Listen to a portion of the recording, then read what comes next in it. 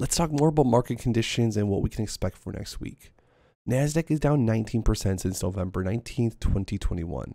They are slowly bleeding out, guys.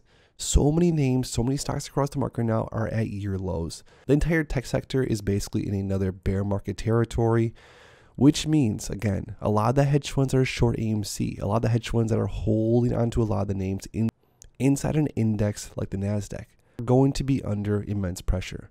Not only because they're holding stock, which make up of the sectors that are doing very, very bad, but because a lot of their holdings are purchased on margin, which means that they have to sell at a certain point. They don't have a choice. They have to. It's a trigger. They have to sell when things hit a certain level, and we might just be getting close to that.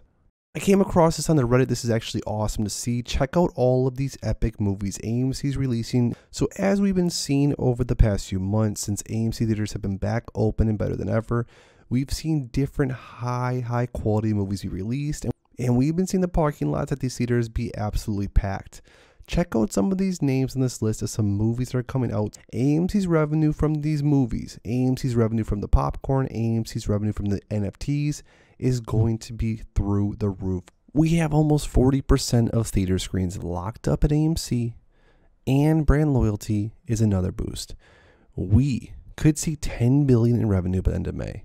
We're on pace for 2 billion tickets sold. This is insane. So far in 2022, guys, we are at 695.7 million tickets sold for 6.3 billion in total box office revenue. This is absolutely insane for annual tickets sold. AMC could easily be on pace to hit 2 billion tickets sold.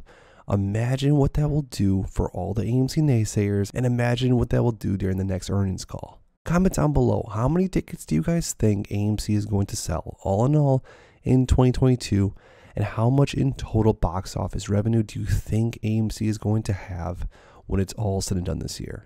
But if you want to stay up to date with everything else that's going on with AMC, because trust me guys, there's a lot more to go through, make sure to please subscribe to my channel with notifications turned on so you never miss out on an up and coming video. Also, if you guys haven't already, make sure to please drop a like in the video. It really helps the channel grow. And lastly, make sure to go down below to my description to see all the links down there. And with that being said, I'll see you guys in the next one.